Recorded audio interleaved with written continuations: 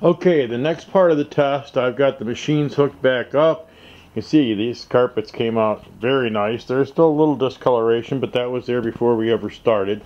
Now what I've done here is I have the machines running from this end of my garage, and we're going to be cleaning over here on the commercial end. Excuse the mess, I had to move everything to open up the carpet. But we'll be cleaning here. This is the back end of my shop, and gives you an idea of what it looks like here. So this is a light to moderately soiled carpet. I preconditioned it and I'm waiting for the dwell time. That's why I'm shooting this video.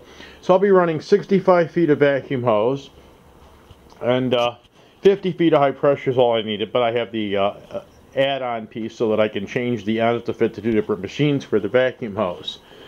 So what I'm going to do is I'm going to take half of the outer edge and do it with a wand so that I can check the inches of water lift from both on this type of carpet.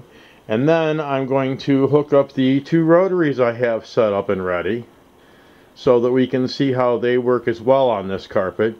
I was going to do commercial or the residential carpet, but my wife does not want me to mess with the upstairs today. It's Valentine's Day and she wants me to get this done and spend time with her. So I just got home and got this set up. So as you can see, I just took everything and threw it out of the way so that I could go to work. So anyway, I'm going to hook up. I'll be back in a few minutes.